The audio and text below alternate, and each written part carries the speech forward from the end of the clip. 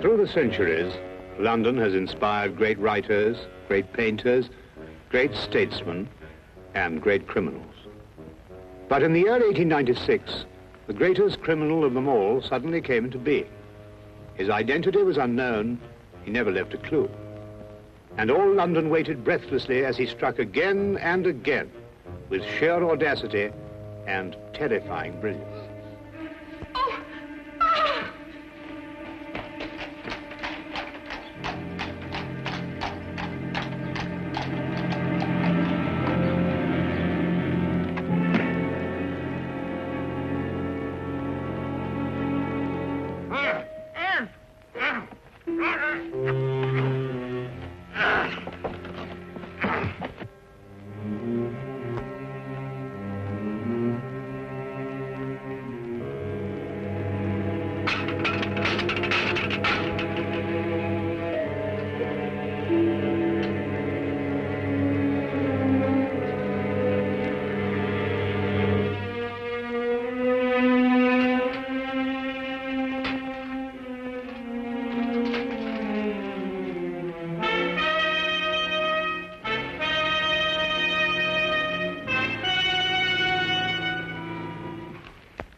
That's fantastic.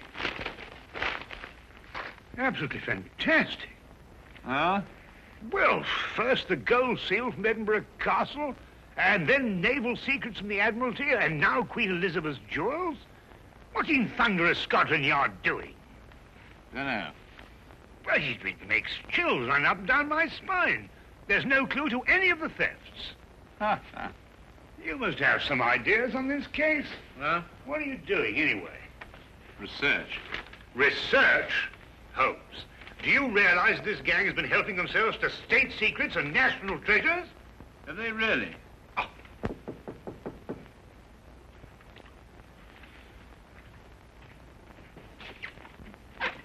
hello, Inspector. Come on in.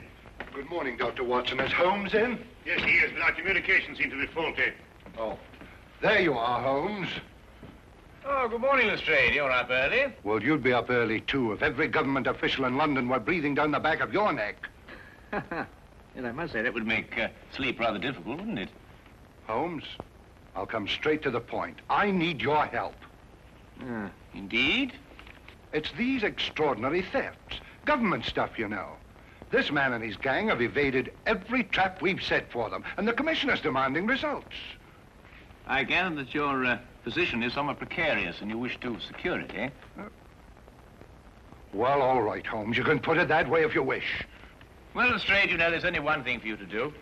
To regain the confidence of your superiors, you must go out and capture this criminal yourself. Well, goodbye, Mr. Holmes. Goodbye, Lestrade. Good luck. Lestrade, if I can be of any assistance, please don't hesitate to ask me. Thank you very much, Dr. Watson. Good day. Good day.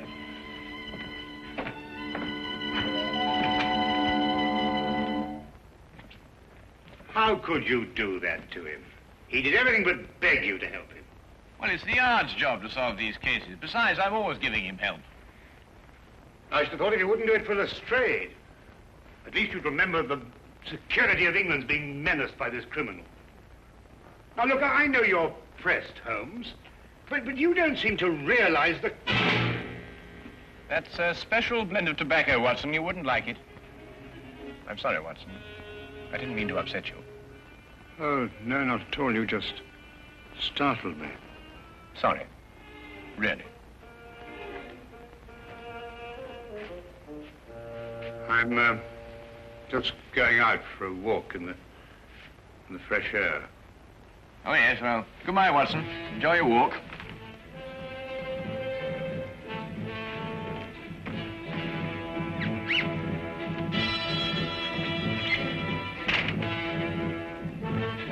Certainly, Holmes's erratic behavior was enough to set my nerves on edge.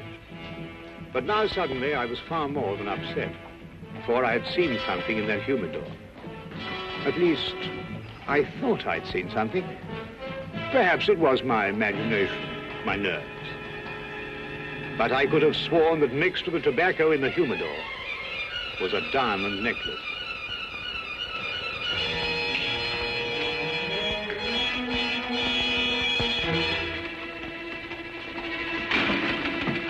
Oh, are you just going out? Yeah, you just going in? No, I'm just strolling about. Oh, that's nice. Well, I have an appointment. Oh, I say, would you like me to stroll along with you? Well, as a matter of fact, it's a private matter. I think I'd better go on my own. Oh, right. Well, will I see you for lunch? But most likely, yes.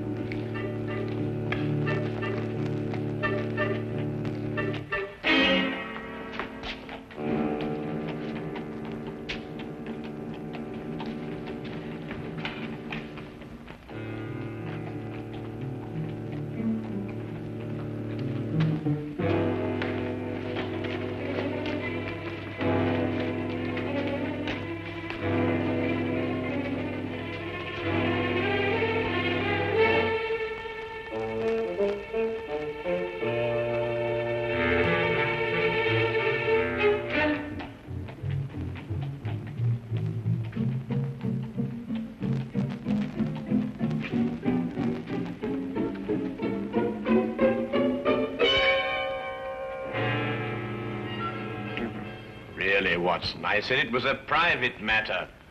No, Look, I don't want you to think that I... Holmes, you must... No. Well, shall I be seeing you at lunch? I believe we've already discussed that. Yes, we already...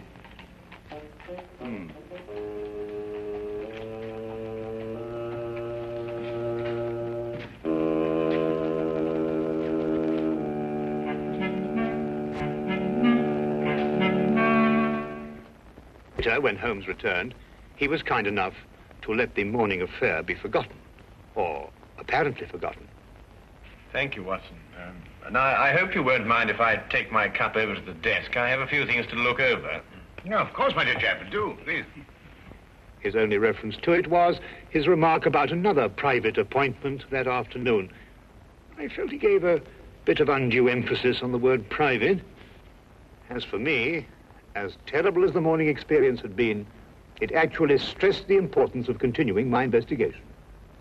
One other thing was also made quite clear. I realized that if one were to match wits with Sherlock Holmes, one could not employ ordinary methods.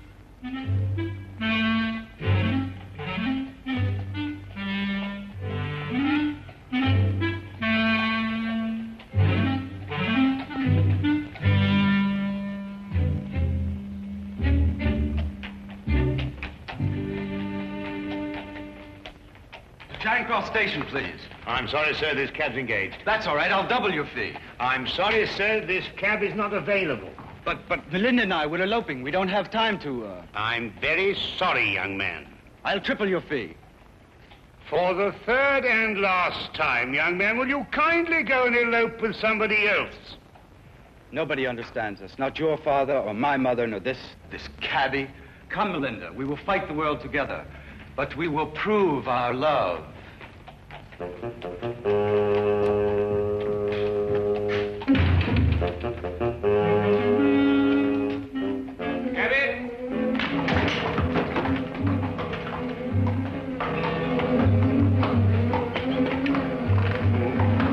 Number 860.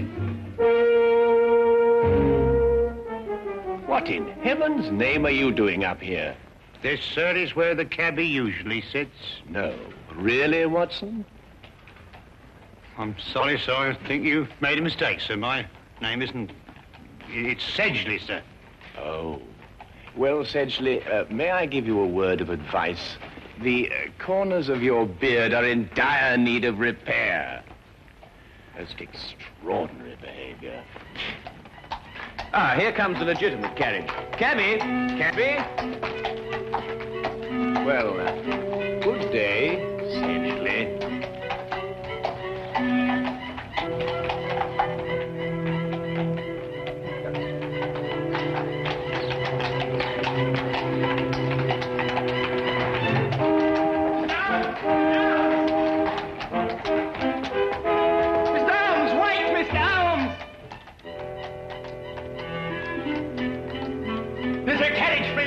Yes, sir, yes. Good. 816 Bleak Street. And get a move on, I gotta catch that gent what just took off. Get in, sir. 816 Bleak Street. Right you are, sir. Right.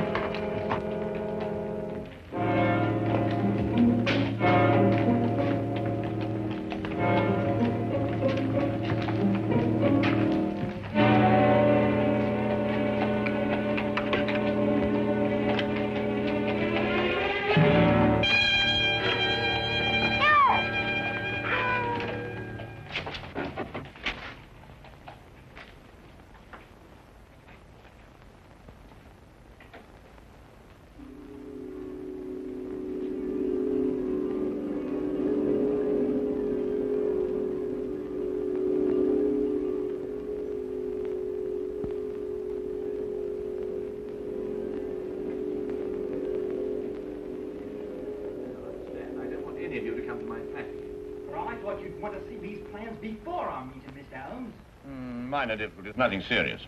Now, Miss Ames. Yes, Mr. Holmes? I want you to take 15 paces to the right and 10 to the left. You must all remember that the first requisite of being a good thief is capable planning.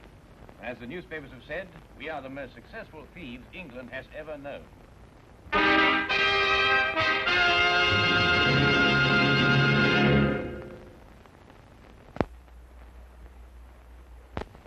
And now, we return to the case of the Neurotic Detective.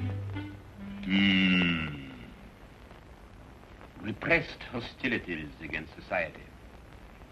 I don't think Holmes will allow any probing. Not willingly, anyway. If only you could meet him ostensibly on a non-professional basis. If I could say you were a friend of mine. Excellent suggestion.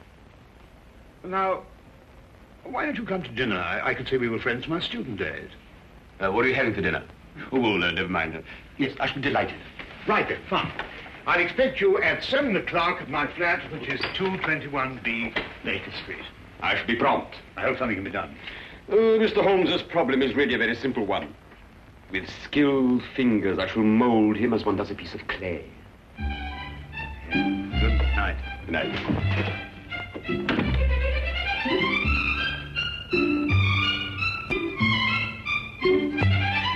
Ah, yes, the inner workings of the mind, Professor. Fascinating. It is amazing how many seemingly normal people are mentally disturbed. Now, take yourself, Mr. Holmes, as a purely hypothetical example. I imagine you might dream that the whole of London fails you. On the contrary, I sleep most soundly.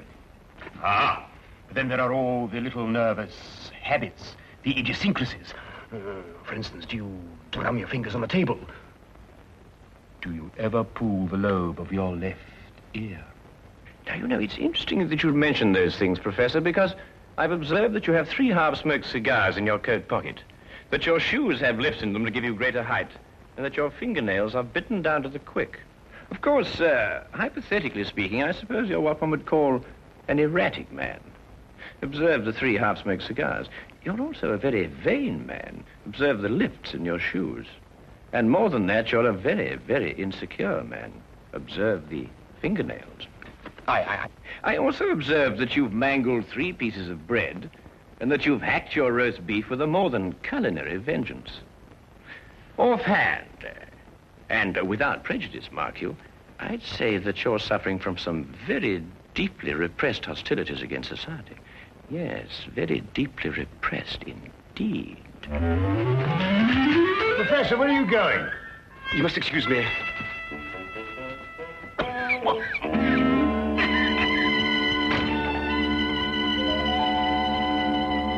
Extraordinary friends you have, Watson. Yes, indeed.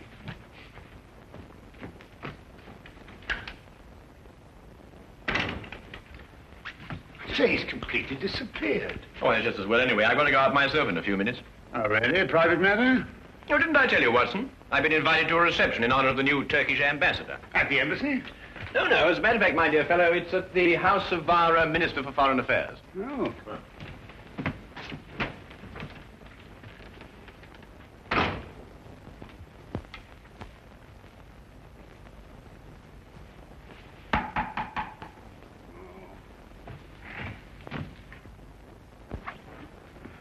Good evening, Dr. Watson. Is Holmes in? I want to ask him a few questions. I'm so glad you came, Lestrade. You're the one man I wanted to see. Now, sit down, will you? Sit down. What's the matter? Now, Lestrade, I want you to promise me that what I'm going to tell you, you won't reveal till your dying day. The mood the commissioner's in, that may not be very long. I know who London's master thief is. Who? Holmes. Holmes? Holmes. Holmes! Shh. You're joking. I wish I were.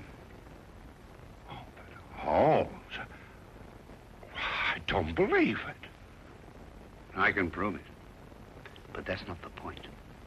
The thing we've got to do is to stop Holmes, whisk him away and put him in a home somewhere. Yeah, but... Holmes? Oh, hello, Lestrade. I didn't know you were here. Oh, I, just happened to be in the neighborhood. Oh, good. Watson, I wonder if you could, look, can you fix this confounded thing? It keeps on popping up at the back. Right, hang on. I thought you hated formal affairs. Well, people change, you know, Lestrade. People change. Oh, come on, Watson, hurry up. I want... Just a second. It's very important to do this, you know. Very important affair. There you are. There you are. Good, thank you. Oh, Lestrade, tell me, how's that big case of yours getting on? Oh, fine. Terrible. We haven't a clue. Oh, I say, flowers. Yes, I'm escorting a rather beautiful young woman tonight. Rather picturesque, don't you think? Well, good evening, gentlemen. Well, enjoy yourself. Good night. Thank you, Watson. Thank you, Lestrade.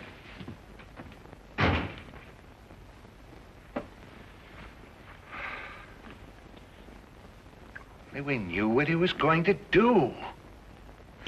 Let's look at this as Holmes would have... Well, I mean, when he was normal. You know, those formal clothes are very odd. Well, he was invited to a reception at the house of the Minister of Foreign Affairs. Big diplomatic thing. Yes, but ordinarily stay miles away from a thing like that. Therefore, perhaps he has a special reason for going. Perhaps.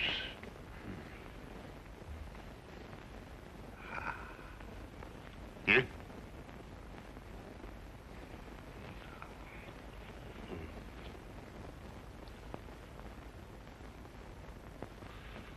Official papers of state.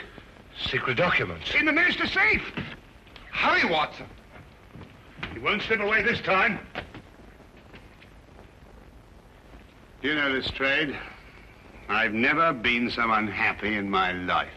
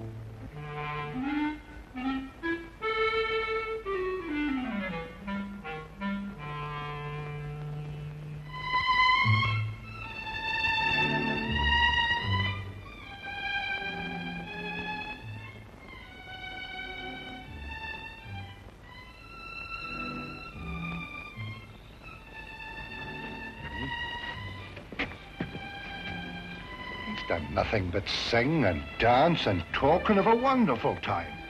My feet are killing me.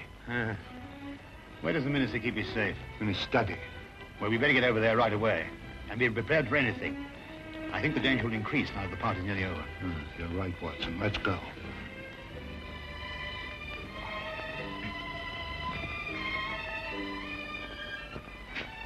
Ah, Wilkins. I didn't see Mr. Holmes anywhere, sir. But his young lady left in a carriage, all by herself, sir. Yeah, no time to lose. Dr. Watson. Yeah? I want you to hide behind this curtain here. And, Wilkins, what's in here? It's a cupboard. I want you to stay in here and come out when you need it. Right, sir. I'm going to stay in the hall. We'll get Holmes no matter what he does. Right. Right.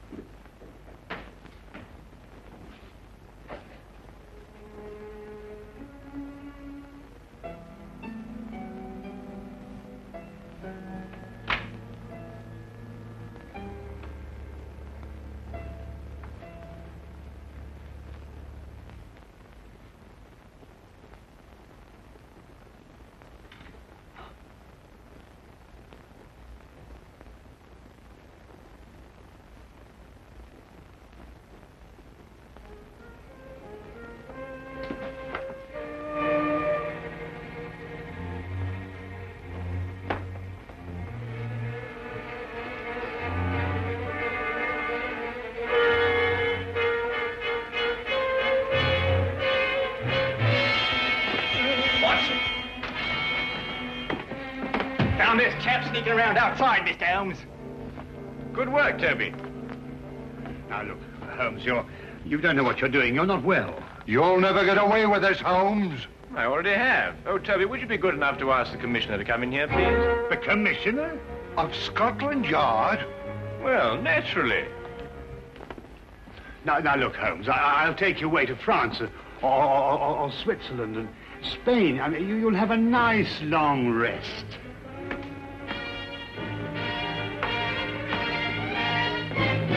There you are, Commissioner. Splendid work, Mr. Holmes, splendid. Commissioner, you too? What are you talking about, Lestrade? And put your hands down. You're not in any danger. Yes. Mr. Holmes, all Britain owes you a tremendous debt of gratitude for this magnificent service. Service? Dangers? What on earth are you talking about?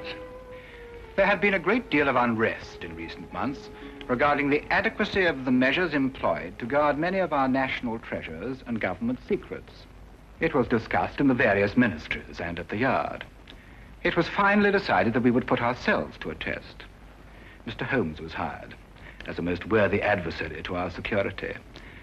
The results were most enlightening. A far tighter security system has already been planned. Working for Scotland Yard? But, Holmes, why didn't you tell me? Because the only true test could be obtained by keeping the utmost secrecy. Every personal reaction had to be genuine. The men from Scotland Yard were told nothing because they, too, were being tested. It was essential that everyone believe these thefts in order that the test could be accurate and worthwhile. And the reactions were most amazing at the Yard. And to think, Watson, you didn't trust me. Oh, I say, look here, Holmes. No, Holmes, really, you've got to listen to me, please. I mean, get my point of view. I mean, for all I knew, the whole British Empire was at stake. Well, yes, you have a point there. Come along, Sedgley. Oh, really, Holmes? Sedgley?